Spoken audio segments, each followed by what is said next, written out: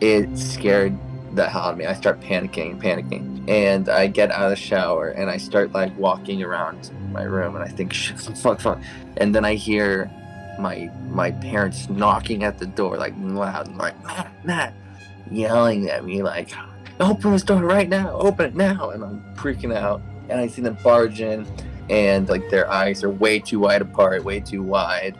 Their mouths are just like, again, slamming up and down as they talk, and they're like yelling at me for doing all these drugs, and it's awful. And then 911 comes, and they come with like the stretcher. They get me on the stretcher, and I'm sitting there thinking like, what is happening? What is happening? What is happening? The following video does not glorify drug use, but instead, it intends to educate people and create awareness leading to harm reduction by discouraging the abuse of drugs, and maybe even harm elimination by discouraging drug use altogether. This video shows some of the effects psychedelic substances can have on the mind while also highlighting what causes those specific effects or outcomes. However, with that being said, these are random people. Please don't make decisions based on what they say without your own due diligence, and also take note that these substances affect everyone differently, especially those with pre-existing mental conditions.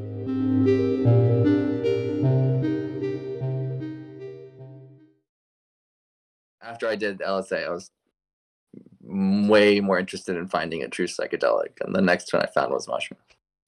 Okay, so yeah, probably 16, late 16, been experimenting with any drug I could get my hands on at that time. I was kind of a reckless teenager.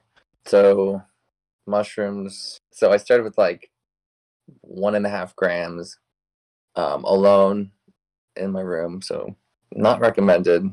I wouldn't even recommend doing psychedelics as a teenager, let alone in your own parents' house, because it's just a bad setting. But anyways, I still had a good time, and it was like clear. Everything just looked brighter, and the music sounded so good. I closed my eyes, and up felt like down. It was just like interesting experience. But nothing too eventful happened. Second time I did it, I did like 2 grams or 2.5 grams, and I was actually I did an eighth the second time, and I was sitting like in my bathroom, and I had the music on, and I remember smoking some weed on it, and I was just sitting there, and the music was so calm, and I saw this like grass grow out of the floor, and it was like waving back and forth. The room looked really small, but again, nothing like life-changing, nothing too spiritual. It just gave me that false sense of like, oh, I know more, which I later would find out was, actually more ego than less, And then I had an experience when I was 16 that like kind of scarred me from psychedelics for a while, which was I've been taking ecstasy a lot from like 15 and a half to like 16 and a half. Like stupid amounts, like 3-4 tabs every weekend, turned into like every like 3-4 days, which is just never recommend anyone do that, because it really fucked me up. Like I could go into that at a different time, but that was like the thing that fucked me up more than any other drug ever has. But before I got into it that bad, I did mushrooms. So I had 5.5 grams with me. I had 5 hits of ecstasy. I planned on taking an eighth of mushrooms and 2 hits of ecstasy with it. So I take an eighth, and I'm talking to my friend on the phone. And after like 10 minutes, I didn't make a tea or anything, but after 10 minutes, I just see my room shrink. Like it felt like I was in this box that was like 3 feet tall, right? And it felt like I was like in this like Alaska, because like the cover of my bed or something. So I thought I was in this 3-foot little box in Alaska almost. And I kind of freaked out. So I was like, I heard ecstasy just makes everything all good on top of it. So I took 2 hits of ecstasy, and then it kind of switched over after like 15 minutes, and it felt like I was just rolling on ecstasy. So I was like, this feels great. I really like this. But I'm going to take the other 2 grams of shrooms, right? And I was only like 40 minutes in.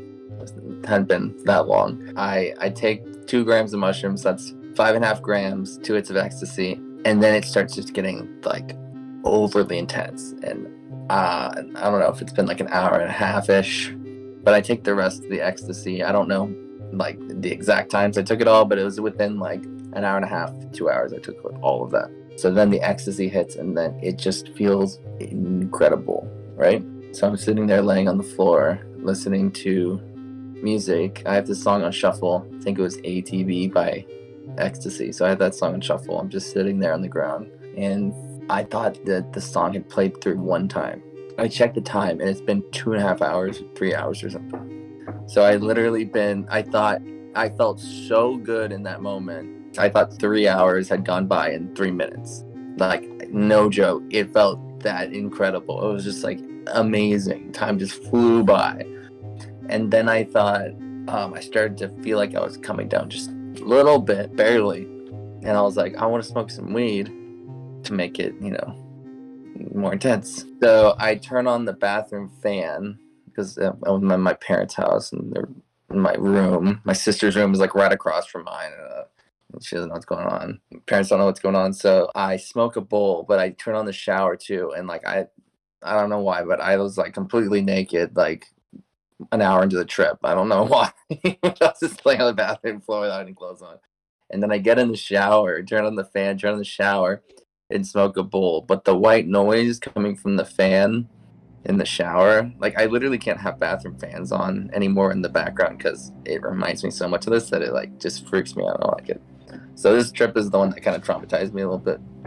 But I heard the fan and everything start to kind of coalesce into I saw it almost. So the white noise kind of turned into this visual in front of me in the shower.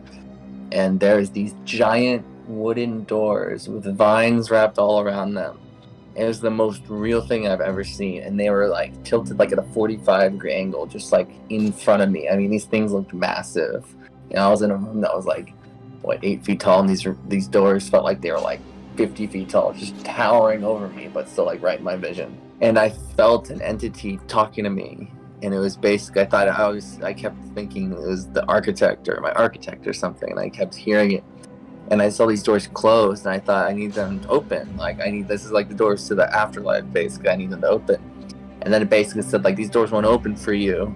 Like, I'm not worthy to go into this place. Which is interesting. Maybe it had something to do with my, super Catholic upbringing. I don't know. But it just felt like this afterlife that I was not welcome into. And I'm not religious anymore, really. I'm more spiritual than religious. But in that case, my parents have been making me go to church every week. I don't know if that influenced me seeing these doors to the afterlife, thinking kind of like it was a heaven, thinking that was God. But it scared the hell out of me. I start panicking. And I get out of the shower and I start like walking around my room and I think, shit, fuck. And then I hear my parents knocking at the door like loud, like Matt. So I thought they smelled the weed and they were like yelling at me like, open this door right now, open it now. And I'm freaking out and I see them barge in and they've got these heads that like look like Pac-Man heads almost, like these cartoons, like their eyes are way too wide apart, way too wide. Their mouths are just like, again, slamming up and down as they talk, and they're like yelling at me for doing all these drugs, and it was awful. And I'm panicking and I'm freaking out. And then they call 911, and then 911 comes and they come with like the stretcher. And they get me on the stretcher, and I'm sitting there thinking like, what is happening? I'm freaking out. And I can see a doctor come, and I see him talking to my parents. The doctor looks more normal. And he's like, you know what? This is like permanent. He's never going to be the same again. Like, he's going to be stuck like this forever. And I just start panicking more and more. And then I kind of just black out. And I wake up and I'm in my bed. I'm just like laying in my bed. My mom walks into the room. She's like, hey, good morning. I was like, wait, what the fuck? Like, I literally had been walking around in circles in my room, butt-ass naked, for like 2 hours. And I very much remember all these scenarios playing out, but as I was walking around in circles, there was 5 like of my own heads also spinning around me, kind of like if someone got hit in the head in a cartoon and the ducks or stars go around their head. There was like 5 of my heads going around my own head, all talking at once. So it was like my ego was split into all these different parts. As I was walking around, still kind of seeing my room, but not understanding I was there, and also experiencing the scenario where I was like getting transported to like a mental institution by my parents who were angry at me. So I woke up, I was fucking terrified. I told my mom, I was like, I was sick, I can't go to school. Like, I felt okay, but I was just like so shook that I just could not. I did not want to leave. I didn't want to do anything but lay in bed. I was terrified. But I was so happy that I was okay. And I was like completely fine, like I didn't have any HPPD or nothing. I just woke up and I was like, I was 100% back to normal. Just had a extreme fear of bathroom fans. I guess so, yeah. It's just that white noise, like now it just bothers me. I don't hear anything in it, but I just know that I was okay. And now I highly urge people to be careful when they smoke weed on something, because my trip was great up until that, even though I took a really irresponsible dose. Like I would never recommend. I didn't even take 5 hits of ecstasy, let alone with 5 grams of shrooms, right? 5.5 grams. So that was the only bad trip off of like classic psychedelics I had. The only other one before that was salvia. So my first couple experiences with psychedelics were actually pretty bad, dramatic, right? But this trip, again, after a couple weeks, it felt more like a dream. Like it didn't influence me much. I had another trip. I bought like an ounce of shrooms, and I invited my old friend over from where I used to live, and we each took an eighth. And I'm just sitting there, and I don't remember much about it except like things looked a little disproportionate, but I was like crying. I was like, I don't want to do drugs anymore. And I gave him all the shrooms. I'm like, I'm good. I don't need to do this anymore. And then I woke up like the next morning, and I felt that way, but like I still wanted to do drugs and stuff, So it was like, it felt like it helped me. Then I was like, shit, I gave away all my mushrooms. So like I kept having these like experiences that I almost didn't want to have, but like mushrooms were kind of telling me to do it. And that's something I didn't understand when I started tripping, is that like you don't just trip to get high or to have fun. I mean, you can, depending on the psychedelic, but you're dealing with stuff it's going to show you. So like something I learned as I got older is wait till you have that feeling of like, I think now is a good time to take it, or else you get all these weird things that happen. And if you're not prepared to make any changes, you'll have a difficult experience that doesn't benefit your life. So that was mushrooms when I was 16. I didn't do a whole lot until I did LSD when I was like almost 17. I wanted to go over why this experience ended up being so traumatic for Matt. Please note that these are just my opinions based on what I think. And I think a lot of these are pretty obvious for some people. For one, he was 16. Consuming illegal substances as an adult is potentially dangerous as it is, but those underage are not only more at risk, also more likely to make uneducated and rash decisions, such as taking too many drugs while already under the influence, such as when Matt decided to smoke more weed during the come down. To be fair though, even though he had taken a lot of drugs before he decided to smoke weed, it seemed to be going pretty well for him. But with that said, when it comes to abusing ecstasy, even if the experience goes well, there's still the risk of adverse effects and the other long-term effects that come with it, if it is just ecstasy. Besides being underage, I think the idea to smoke weed on the come down was probably the most decisive variable in impacting the outcome of this experience. If Matt hadn't smoked weed during this experience, he more than likely wouldn't have a chomp response every time he